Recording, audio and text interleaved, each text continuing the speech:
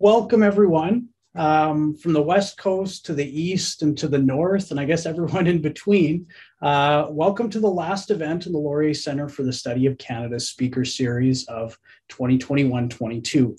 As always, I am your host, Eric Story.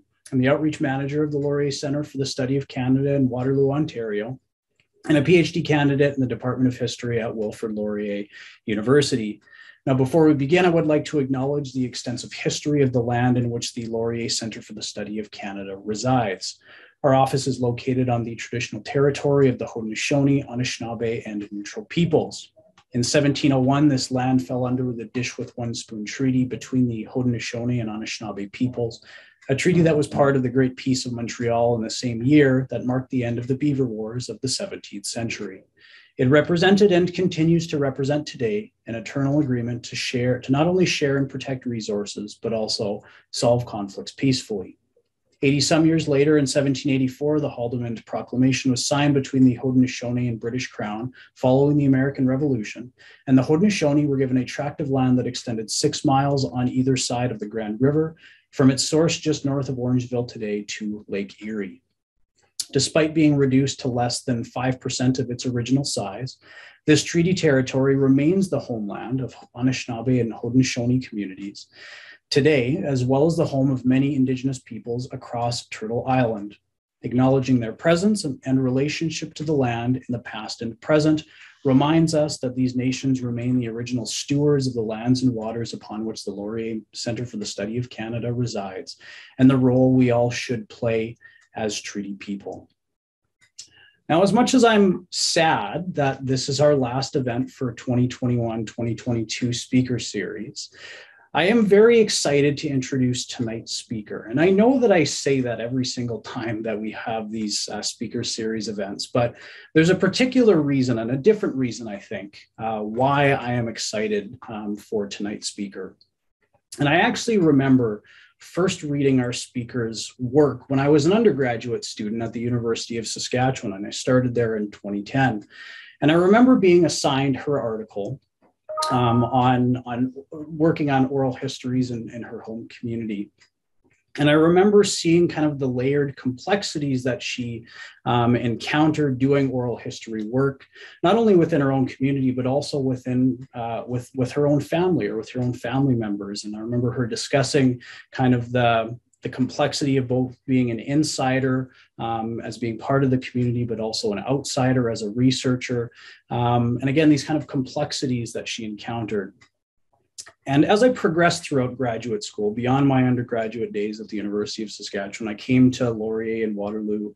And I remember in several classes, I was assigned not only that article, but several of her other articles moving forwards. And what I realized in reading several of our speakers' articles over time was what resonated with me most. And it's the case for, I guess it's just my favorite type of history to read, is that history that's deeply personal and intimate. Social history, the history of individuals, the history from the bottom up. And I think that our speaker does this exceptionally well. And when the center underwent a rebranding exercise last year, from one that was based on the study of military history to one now based on the study of Canada, and I was tasked with assembling the first lineup under this new banner, under the center's new banner, I knew exactly that I wanted tonight's speaker to be on that list, or in that lineup, I should say. And fortunately, she agreed.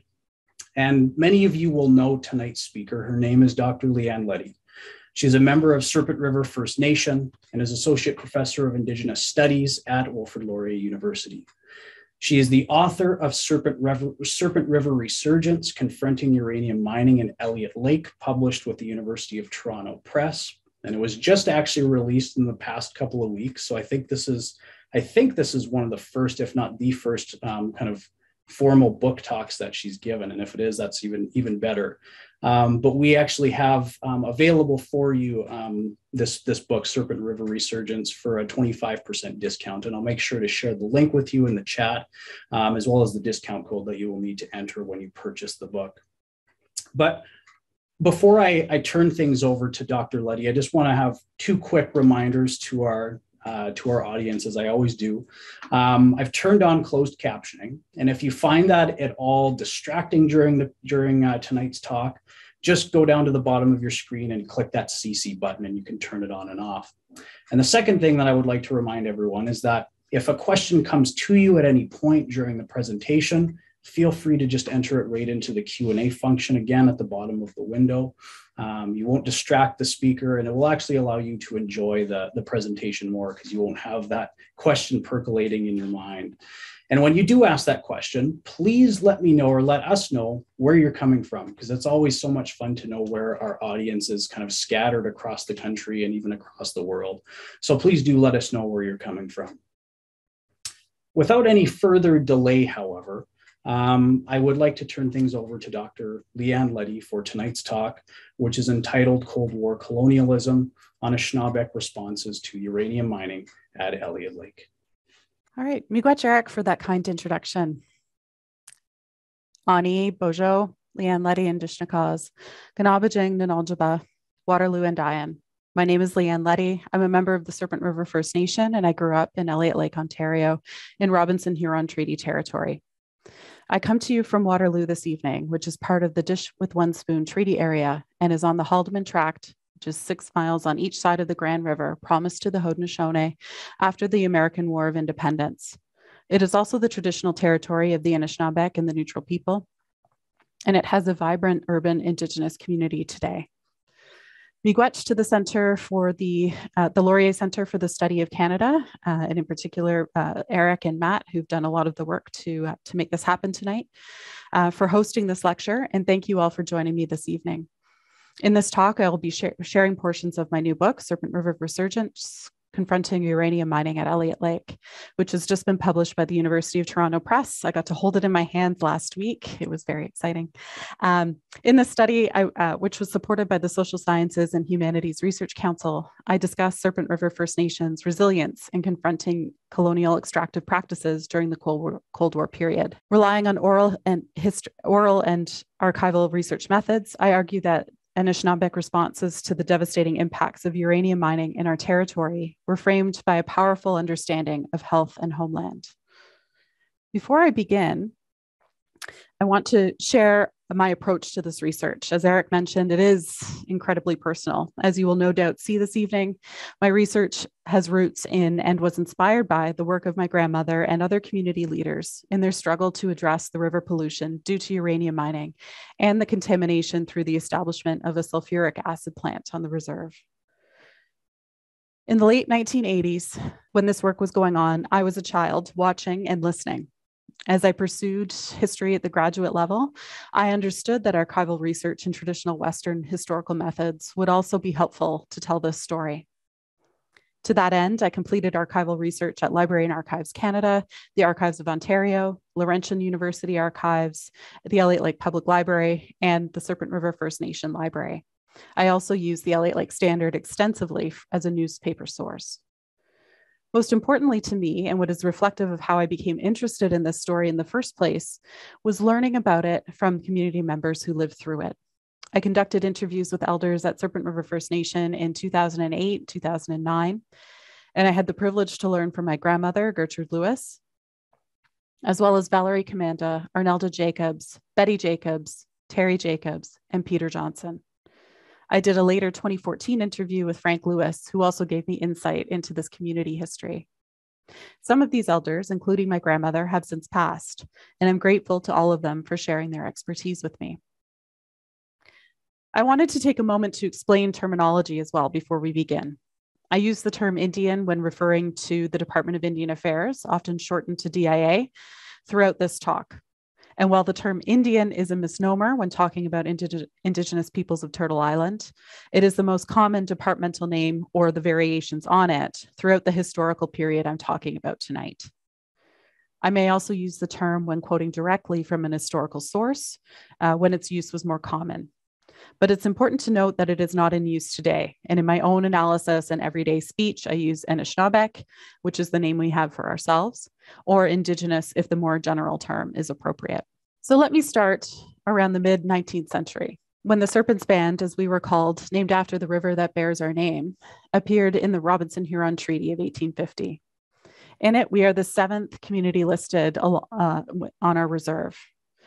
And it's defined as the peninsula east of the Serpent River and formed by it, now occupied by them. And this is an important phrase. The serpent that shares Anishinaabe territory is said to have a den where the mouth of the Serpent River meets Lake Huron. And according to elders of the Serpent River First Nation who formed the group called Elder Tea, in their book, Connected to the Land, they wrote, "The reason the river is so twisted is that it was formed by the serpent as it moved, wiggling its body as it traveled." The importance of the serpent continues, with elders and community members sharing sightings from time to time. And as Arnelda Jacobs shared with me in 2009, she said, "He's here to help us." Stories such as these demonstrate the importance of land and water to us. I also want to take a moment to describe the differences between settler notions of a reserve boundary and our own understandings of traditional territory. These connections throughout our territory are apparent even after the Treaty of 1850, when the reserve became more settled in the 1880s. Traditional uses of land included such patterns as making maple syrup in family units once spring was coming, a tradition I continue in my own family in my suburban backyard. My family and others continued trapping throughout the territory at certain parts of the year well into the 20th century. Serpent River Anishinaabek also practiced agriculture or kept gardens to produce food. And so this medicinal economy, as I mentioned, was practiced well into the 20th century and caused concerns for the Department of Indian Affairs as they watched and wrote about our ancestors over the course of a century. One such report, written in 1858, written so before Confederation and just 8 years after the treaty, they noted that the Anishinaabek on the North Shore were hunting, fishing, growing potatoes and corn, as well as trading furs, while also noting that, quote, "they are quite nomadic in their habits, seldom living or remaining long in one spot." Throughout the latter part of the 19th century, state officials would continue to document, however disparagingly, what they called the nomadic nature of the Anishinaabek on the North Shore and their traditional connections to territory. Yet, given the remoteness of the place from settler population centers, the community was largely left alone, at least at this point. As was the case in decades past, the people known as the Serpents Band participated in a seasonal round focused on the river, along which they typically lived in the summer months. Hunting, fishing, gathering, limited farming, and trapping remain the most important activities. While many people continued to engage in traditional seasonal movement throughout Anishinaabek territory, those who settled in the area were subjected to growing surveillance by officials from the new Department of Indian Affairs. This is the term I will use throughout, despite its various name changes throughout history. In his 1874 annual report, J.C. Phipps, who was a visiting superintendent, echoed the concerns from 1858 about the daily lives of the Serpents Band. He said, "The Indians raise only a small quantity of corn and potatoes. They maintain themselves by hunting and fishing." As late as 1884, Phipps reported that there were still several families who chose to remain on the land, at least for part of the year, rather than settle on their reserves along the North Shore. Those who were still, for the most part, nomadic in their habits, as they phrased it, did not raise crops, but came to the reserve area in the summer. And so we can see these kinds of descriptions in the record that indicate Indian Affairs views of Anishinaabe ways of life. And here is a map to show you, situate us a little bit. Here at the bottom, you can see that's the North Shore of Lake Huron, and you can see some of the settler towns, as well as Cutler, which is located on Serpent River First Nation. From our perspective, our Anishinaabek ancestors continued to live their lives as they had, incorporating change that served their needs, and more settlers moved into Northern Ontario to participate in lumber extraction. In interviews conducted in the 1980s, community elders linked the timber industry to families coming to settle more permanently on the reserve territory in the Cutler village. Timber harvesting and mill jobs on the reserve were used to entice community members to settle on a more permanent basis nearer to the Cutler village, as they would have access to wage jobs, a school, and other amenities. The development of the lumber mill coincided with the department's pursuit of measurable benchmarks of assimilation, including material prosperity and hard work, as defined by Indian Affairs. The first lease was signed and agreed to in March 1894, and the settler village that developed on leased reserve land as a result of the mill was named after Dwight Cutler, one of the owners of the company.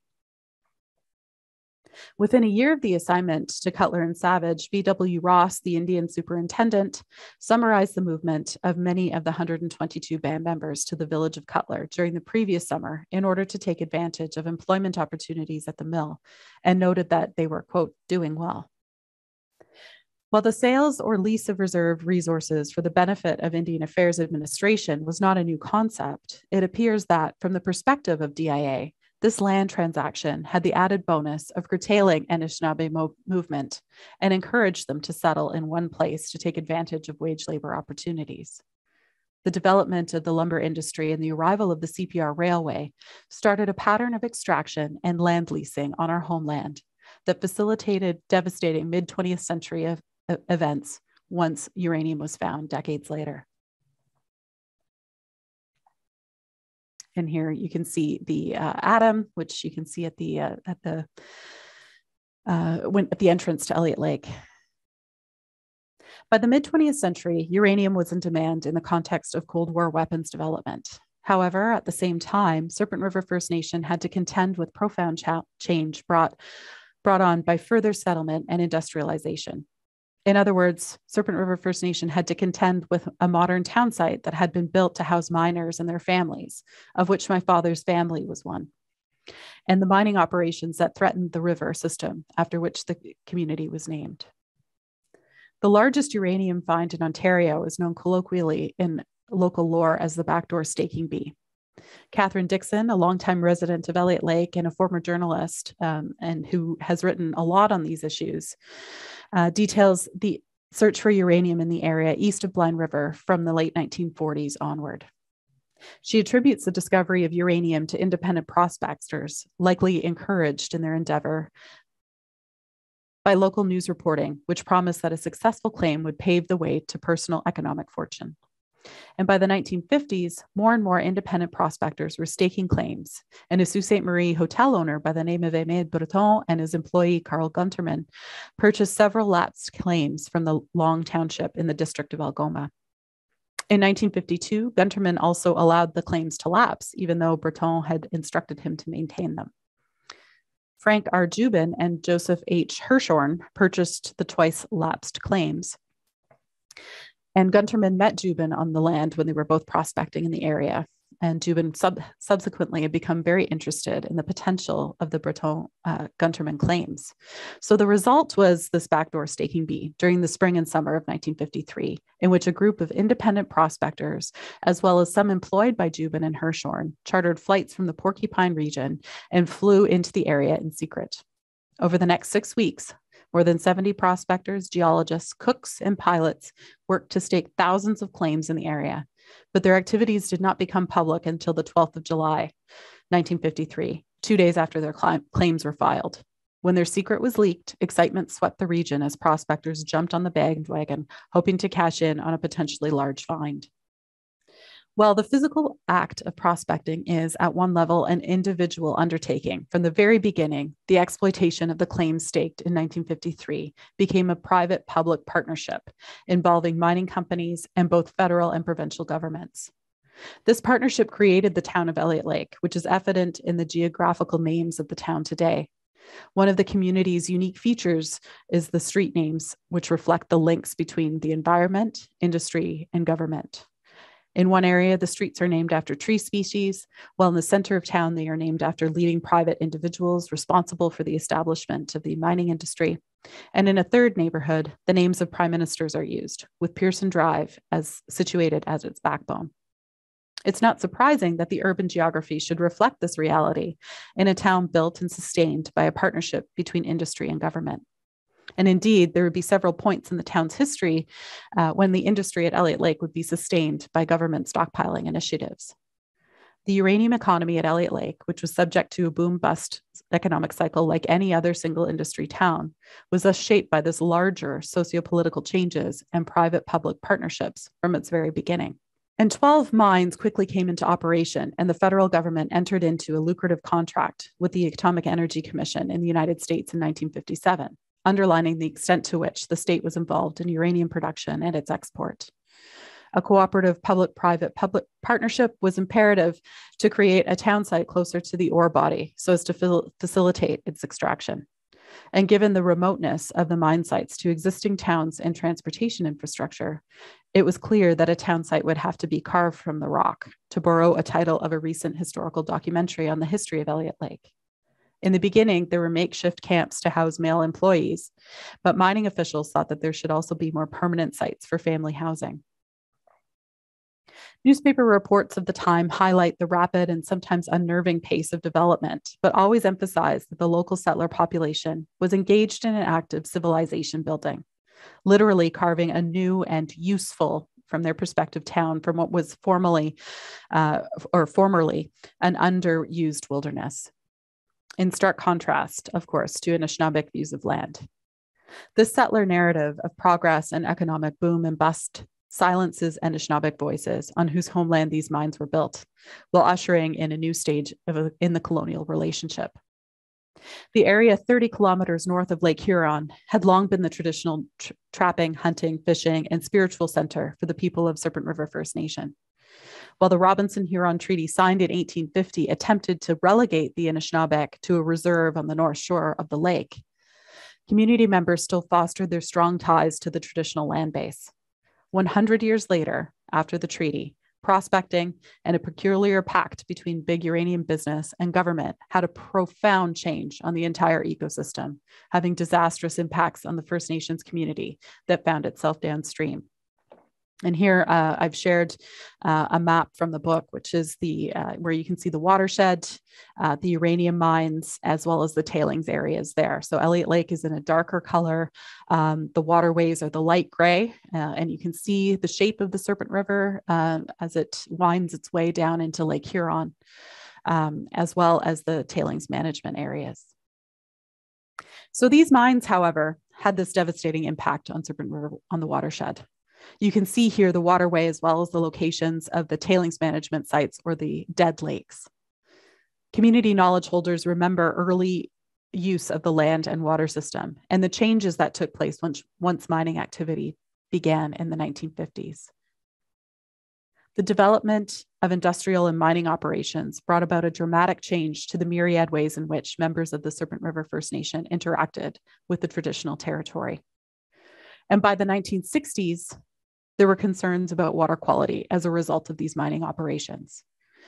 Questions of federal provincial responsibility cast a shadow on the need to protect the drinking water of town residents, as well as those living in communities downstream.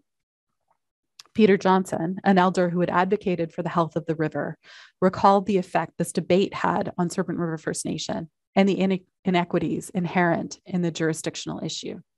So as he said, shared with me, I think that it was through public relations, through the media, when the neighboring settler town of Serpent River, so there's Serpent River First Nation, and then there's Serpent River on the other side of the river, which is a settler village.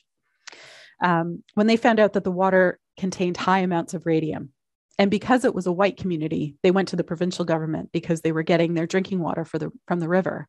And they said to the provincial government, we know our water's been contaminated by the mines. We need funding from you guys in order to find a process that will eliminate that so it's not a danger to our health. And so that's, in fact, what happened. The provincial government provided them with the money to build a treatment plant. At the very same time that was happening, some members of our community were taking water from the river for their own use. And when they went to the federal government and said, you know, there's a high radium contents in the water and it's above the provincial drinking water standard, the federal government's response was, well, the standard for the federal government was 10 picocuries per liter. So it wasn't okay for the white community, but it was okay for the Indian community to drink the very same water, just because of the different jurisdictions. We fought tooth and nail for years and years and years to get that standard lowered. And eventually we embarrassed the government enough that they finally did bring it down to the provincial standard. But in the meantime, though, I mean, people drank their water. And indeed, the province of Ontario had a safety standard of 3 picocuries per liter, and samples taken from the river at the reserve measured as high as 6.2. However, the federal government did not consider that level of radioactivity to be significantly dangerous, as its safe level was defined as being 10 picocurie picocuries per liter. While the settler communities could be protected by provincial standards, despite being vulnerable to water pollution stemming from mining operations at Elliott Lake, the Serpent River First Nation was governed by federal standards because the status Indians and lands reserved for them fall under federal jurisdiction under the British North America Act. In an article in the Globe and Mail, which called attention to this inequality on the basis of indigeneity and jurisdiction, the National Indian Brotherhood, so this is the forerunner of the Assembly of First Nations, they sent a representative, Lloyd Tatarin, and he was paraphrased as saying, "It is wrong to have different standards for whites and Indians. Indians at Serpent River Reserve were allowed to ingest up to 10 picocuries per liter, while upstream, white cottagers were protected by the more stringent 3 picocurie standard." It was not until the 1970s that attention was called to the fact that the federal standards for radioactivity in drinking water differed from those of the provincial government. But it took lobbying on the part of Serpent River First Nation and the National Indian Brotherhood to accomplish this. In her recollection of community concerns over drinking water safety, Gertrude Lewis also noted this jurisdictional issue. So Gertrude is my grandmother, and in our interview, she shared with me, "And we complained that they didn't do anything for us. We had 3 families getting their water from Serpent River up at the bridge there. And there were 3 families that were living there, and they couldn't get any help to put in any protection for our water up there. They didn't do anything for them. And yet in Serpent River," and here she means the neighboring settler community, "they were paying for water treatment for the people there. And that's another thing we were complaining about. How can they do that for, off reserve, and on reserve, they don't seem to care whether we have good water or not." In addition to frustration and activism to combat jurisdictional racism, community elders have long memories that recall family ties to the land and river system. Terry Jacobs recalled that his father had made his living hunting and trapping near Black Creek, which is part of the watershed. But his livelihood was compromised by the river pollution, as more and more elders of his generation realized that the animal population had diminished, and those that remained, the beaver in particular, had been affected to the point where it threatened the community's ability to harvest. Betty recalled that her father-in-law, Betty Jacobs, was married to Terry Jacobs, and she recalled that her father-in-law had to stop trapping altogether due to the poor quality of his pelts and the difficulty in obtaining them, saying, he had to quit. Even the fur, he was trying to do whatever they do to skin the beaver, and it broke right off. Even the fur was no good. And her husband, Terry, described a generational shift in dependence on the land as a result of this pollution and the loss of rich resources. As he said, "The elders just before me, they enjoyed all this trapping, hunting, and trapping, and they had to get away from that. The meat might be contaminated." And he had a long pause, and then went on to tell me that Betty, his wife, had been sick with cancer and that she had a love for this beaver meat, making a connection between her illness and what she had eaten. This personal history not only contains important information about the changes in the community's access to resources over time, but it also underlines one of the main concerns that Serpent River First Nation members had about uranium, its effects on their well-being. It was more than it was more than the disturbing fact that the traditional lifestyles and ways were being disrupted. They could also make one sick. And the connectivity that had always been a part of life, which I had described earlier, was now threatening it. I want to turn now to the sulfuric acid plant that was established on the reserve. The summer of 1955 brought news of this development. The local production of sulfuric acid to extract uranium was essential to building the industrial basis for the town of Elliott Lake, and the local newspapers focused solely on the economic and industrial benefits of such a plant. As the Leader Spectator reported in 1955, to produce the large daily tonnages of sulfuric acid required in the chemical leaching process to be used on the Blind River uranium ores, Noranda Mines will construct a multi-million-dollar acid plant in the area. The all-important raw material will be pyrites from its own Ruan holdings. A unique Noranda-developed process will turn out daily some 350 tons of high-grade iron sinter, around 70 tons of elemental sulfur, an estimated 500 tons of sulfuric acid. The newspapers also lauded it as another example of industrial consolidation and efficiency that would contribute to the area's positive economic and social development. And so the ideal site to house such an operation from the government's perspective was located on the reserve, and was thus on land controlled by the Department of Indian Affairs, which could be influenced by federal interests in promoting development at Elliott Lake, as well as strategic considerations to find uranium. The department was also already anxious to promote industrial employment for the local Indigenous population, which it saw as clinging to what they saw as a backward way of life. Trapping is still a very important factor in the Indian economy and will be for many years yet, lamented a 1959 departmental report on the economic development of Indigenous peoples in Northern Ontario.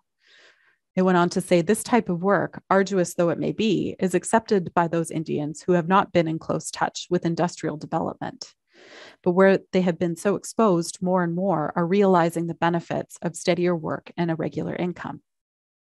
It is clear that the Department of Indian Affairs saw steady wage work as the way to encourage the community to engage what they saw as progress.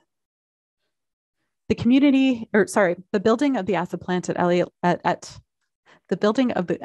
at Cutler was thus seen as an important step in the colonization of local Anishinaabek. The Department of Indian Affairs attributed the community's dismal economic situation to their tendency to cling to such, as they saw, outmoded economic means as trapping and subsistence hunting and fishing. And the department saw industrialization as a way to move reserves and their occupants into the 20th century. Moreover, the department saw employment at the acid plant as a way to make reserve residents less dependent on government funds. With the excellent opportunities for employment now available on the reserve, relief should be at a minimum, reported the local Indian agent to his district supervisor. Full-scale participation in the wage economy and the resource extraction in the area was seen as a positive development. This sentiment dominated the interactions of the Department of Indian Affairs with Indigenous peoples at the time, as modernization and integration were important general tenets of Indian Affairs policy. In this case, government policy reflected popular opinions, and locally, the press lauded the idea of modernization through industrialization. In Cutler, Noranda Mines provides a regular source of employment here, and the Serpent River Reserve is luckier than others, read an article in the Elliott Lake Standard. Previously, the Indians living there depended upon fishing, trapping, and the lumber industry. In days gone by, local Indians functioned largely as family units, hunting and moving from place to place, practicing conservation as they went. End quote. The equation of industrialization with economic progression and the success of the colonial relationship is obviously ethnocentric. But the official and popular ethnocentrism and the Whiggish acceptance of Western capitalist concepts of labor and wages that it entailed actually justified the paternalistic need to control and encourage Anishinaabek economic life. In early 1955, Noranda approached the community and the Department of Indian Affairs about the possibility of establishing an acid plant on the reserve. And the department officials were thrilled with the prospect, as they had been encouraging economic development and secure employment in the community since the 19th century.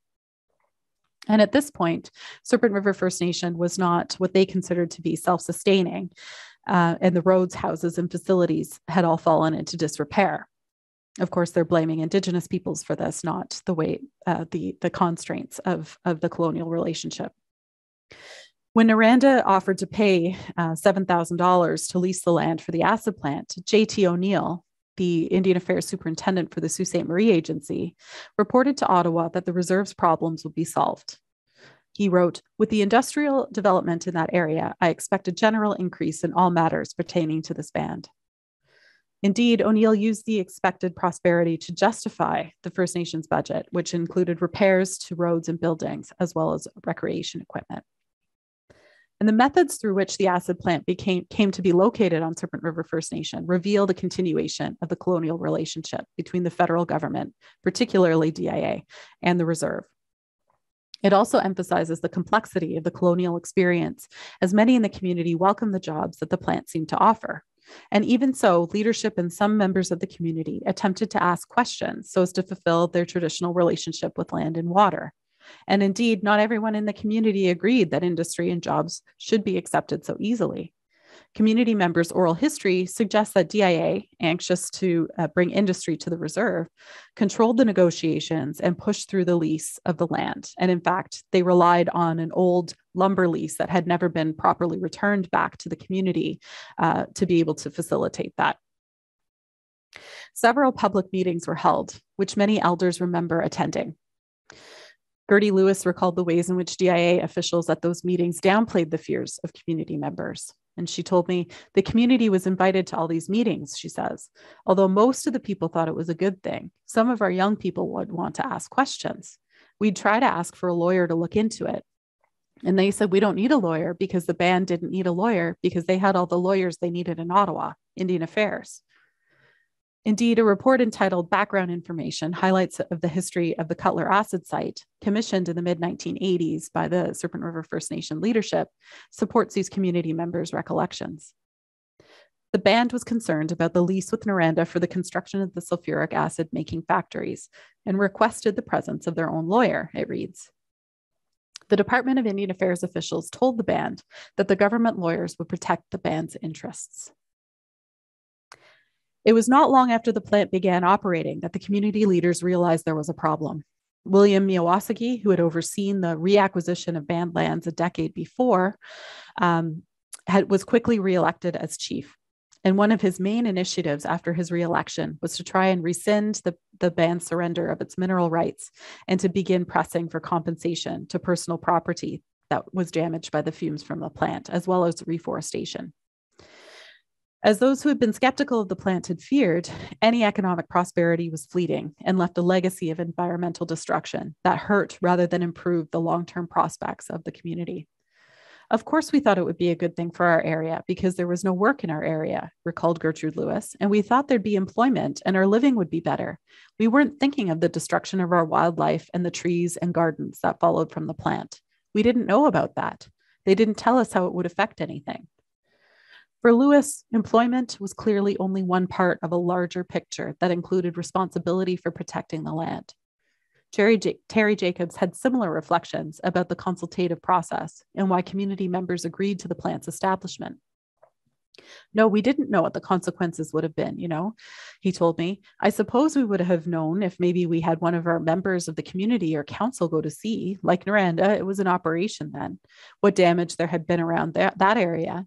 Maybe we wouldn't have accepted it. In any case, the jobs that followed were dangerous. While the influx of steady employment was beneficial to some community members in the short term, many found that working in a sulfuric acid plant had dire health consequences. In the case of Lawrence Lewis, my grandfather and Gertrude's husband, this meant the purchase of new uniforms and equipment was often necessary due to damage incurred by the hazardous work environment. As Gertie shared, and then his clothes were always burned. Almost every week he had to buy new clothes for work because they had little holes in them, burned. And I guess it depended on where you were working in the plant too, if you work right where the fumes were and everything. And then he just worked on labor work and that was dirty, working right in, where all the dirt was and everything. And he got burned on his face with some of the acid. I don't know how that happened. He still has a scar today on his face and you can see it if you look at him, a little mark there. The plant provided jobs, but it was dangerous work. Terry Jacobs described some of the hazards that he encountered. There were times where you couldn't wear the gas masks in there, he said in an earlier interview found in the book entitled This Is My Homeland. He said the diaphragms would freeze up and you'd choke yourself. You didn't get anything else. In addition to the health and safety risks posed by these jobs, the plant caused deforestation, holes in people's laundry when it was out on the line, damage to homes and cars, and rashes on children who swam in Arid Bay, which is located on Lake Huron. And I'm not sure, you might be able to see a little corner of it at the bottom of the screen of this picture. As Arnelda Jacobs recalled, it took all the trees. The northern wind used to blow south and it used to affect the trees. There were no trees up there on the side of the hill. As my grandmother recalled, the sulfur fumes were really bad because when we lived right across from the plant, we couldn't even leave the windows open in the summertime because of the fumes. When the fish caught in Arid Bay were eaten, and in some cases the pollution could be tasted. We got a nice bass, recalled Terry Jacobs, one of those nice ones in the evening. And I thought, when we go home, we're going to cook that right away. And we tried, but it tasted like it was rotten. And according to Peter Johnson, the fish population of the Bay Area also decreased. Well, I think that was what happened, is that it used to be common to fish close by, he said. And as the effects of the effluent from the plant over the years got worse and it accumulated in the lake, the fish just couldn't take it anymore. And the ones that didn't die just didn't come in. They weren't there anymore. They found other places that were more habitable to live in. And so you didn't have the fish in the lake anymore that you used to have. In addition to the very real impacts on land and water, I mentioned that the jobs were fleeting. When Noranda sold the plant to the Cutler Acid Limited, it ceased operations in 1963. There was no substantial cleanup, however, and the company left the refuse there. Chief Bill Miwasagi called for a cleanup and used the local newspaper to call attention to the issue. The government's answer came 2 years later in the form of Exercise Serpent Powder Serpent, a training exercise held for 110 members of No. 1 Field Squadron, Royal Canadian Engineers. The exercise was intended to both demolish the plant and provide the Army with an opportunity for live fire training. In late August 1969, the unit began a multi-week operation that was witnessed by interested parties of both the Canadian and American armed forces. The squadron camped near the site and had its food and water transported from Elliott Lake. By the end of October, all the buildings had been blown up at a cost of over $100,000. The demolition by explosives leveled the building, but scattered contaminated pieces of rubble over a wider area. It would take 2 more decades and continuous pressure from the community for substantial improvement. By the late 1980s, community leadership was still calling for a proper cleanup of the site. We started putting pressure on the federal government for funding to do a proper cleanup, recalled Peter Johnson. And it must have taken us at least 10 years of real hard work. I remember being at Indian Affairs in Toronto at the regional office and pounding my fist on the table with the people from Indian Affairs, trying to get them to understand how determined we were that there was a problem and that it was their problem, not ours. But it was really, really hard. I mean, they were civil servants living far, far away from the problem. As long as it didn't affect their daily lives to the extent that it was affecting ours, it wasn't the problem as we saw it. And so it was a lot of real hard bargaining. We ended up going to using every means that we had available to us. But it was, I'm telling you, I mean, it drained us. The amount of energy and time and money we spent just fighting to get the money to do the cleanup was just awful. Experience had taught community leaders that the government was not protecting their interests, and so they entered into their own negotiations. The Department of Indian Affairs was no benevolent protector. It was both the defendant and the organization that continued to block the community's goals. And as a result, community members grew weary of endless meetings and promises of studies. Serpent River First Nation leadership increasingly looked to harness public opinion to both draw attention to the problems on reserve, as well as to put pressure on the government to meet its demands for reclamation and compensation. In February 1986, Chief Earl Commanda first threatened to block the Trans-Canada Highway, which runs through the community. The Band Council passed a resolution in January stating if we don't get a meeting with the minister, that the possibility of this type of action will exist, he told the Elliott Lake Standard. We've talked about this type of action as a protest against the lack of response from Indian Affairs. Well, Chief Commanda described the companies as well as the Provincial Ministry of the Environment, federal bodies, Environment Canada and Health Canada as being willing to cooperate and support the cleanup. He blamed DIA for the delay. Our own Indian Affairs Ministry is where the thing gets bogged down. DIA had wanted to stall discussions and action in order to find out who was really responsible for the cleanup via the Department of Justice. And he recalled the original involvement of DIA and laid the blame with the ministry. They are in breach of trust. They broke our trust by allowing the plant to be built there. Commanda was more explicit the following week. He said, I'm told a 24-hour blockage of Highway 17 would bring the uranium industry to its knees. In a lot of ways, we could gain negative attention. You reach a point where you just don't care. We also have the CPR line running through the reserve and an Ontario hydro line. By the end of September, community leadership was growing increasingly impatient. Keith Lewis, who was the band planner at the time, told the press, "Quiet negotiation has brought us along to where we are now, but it's getting us nowhere, and we're forced to consider other options." These other options included blocking the highway and main east-west CPR line, cutting the Ontario Hydro North Shore transmission line, and moving the toxic waste to the edge of the highway itself. And in October, Chief Commanda held the press conference announcing that the community would move the actual waste to areas outside the reserve if there was no immediate response from the government. That fall, before the snow fell, the community moved approximately 26 truckloads of waste from the acid plant to the edge of the Trans-Canada Highway. They also erected a sign outlining DIA's role in the establishment of the plant and its hesitation to provide funding for waste removal. And it read, "A tribute to the Government of Canada. Here lie the remains of what was once a Cutler acid plant, 9,000 truckloads of contaminated waste, owned and operated in consecutive eras by Noranda Mines and CIL. The plant shut down in 1963, leaving us with this great legacy. DIA negotiated the lease on behalf of the band and settled it without including us. The people of Serpent River Indian Band dedicate this site to them in recognition of their relentless pursuit of good on our behalf. God save the Queen." The tongue-in-cheek dedication to the federal government revealed a community member of betrayal and the long-standing sense of bitterness about 3 decades that it was taking for DIA to correct the situation. The words "relentless pursuit of good on our behalf" was an especially cutting commentary. And of course, "God save the Queen" not only referred to a colonial past, but also the continuing colonial patterns that defined the community's relationship to the state and sovereign. The community entered into the 1850 Robinson-Huron Treaty as a partner in negotiation, but the resulting pollution and slow action exposed the erosion of such promises and the nation-to-nation relationship.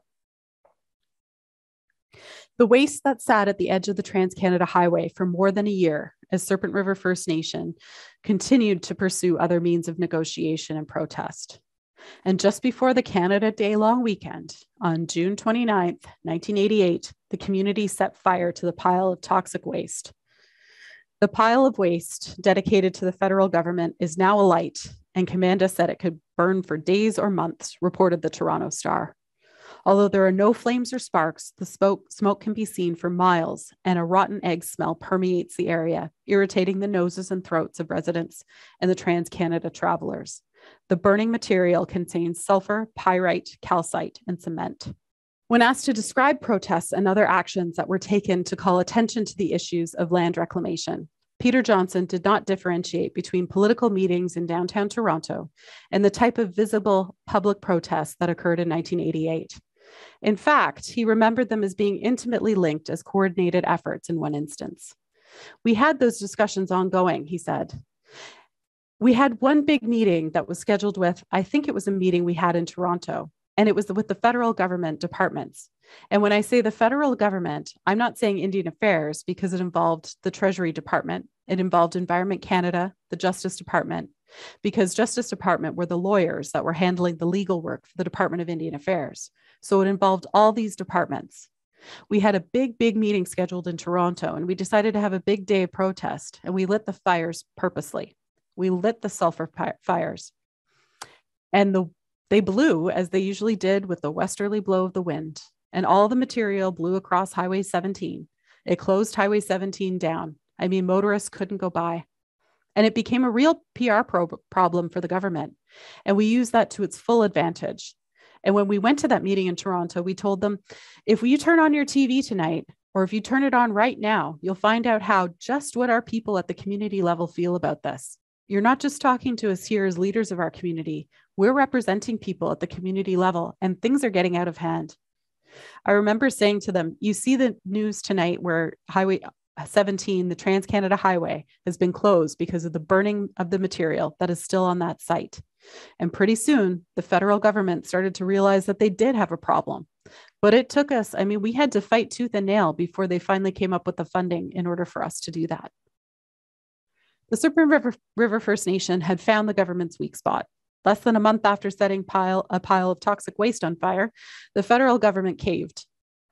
On the 20th of July, 1988, it was reported that the Treasury Board had authorized more than $5 million in funding that was anticipated that the waste and that it was anticipated that the waste removal would begin in February.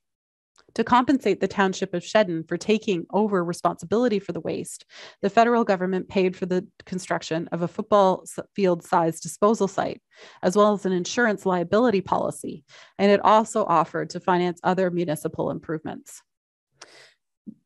Once it was brought to the 9-meter deep site, the waste would be neutralized by lime. So ended the second attempt to restore the acid plant grounds to the community, but there still remains problems with the rocks, which remain orange, as well as the sulfur smell. And here's a picture of the reddish or orangish tinge to the rocks. By the early 1990s, it became clear that uranium mining was not going to continue at Elliott Lake. Soon, attention turned to decommissioning and perpetual care of the sites. My relative, Angela Kajajwan, spoke to the Federal Environmental Review Panel in 1993, and I thank her for her permission to include in the book these words she shared as a child. She told the panel, "I'm concerned about the fact that the mines have closed. The owners are moving away and leaving the mess that we have to live with.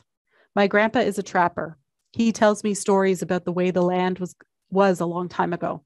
He trapped in the Elliott Lake area, and he tells us about how things have changed in the land and the animals and doesn't trust those things anymore. That makes me worried about the water, the animals, and the land. This is very important to me and my community, and please make sure they clean it up right. Miigwech." And with Angela's words that encapsulate a strong community knowledge of this history, our intimate ties to our territory, and our community's activism, this is where I'll leave it tonight. And so miigwech for joining me.